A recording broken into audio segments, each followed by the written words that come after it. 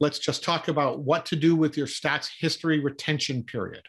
Now, stats history allows you to revert to old stats in those cases where you gather stats and suddenly something weird happens with your performance. You might want to revert to the previous stats that just before you gathered them. And that's fine. There might be occasions when you do that, and then you have to figure out why gathering stats on that particular table might have been a bad thing.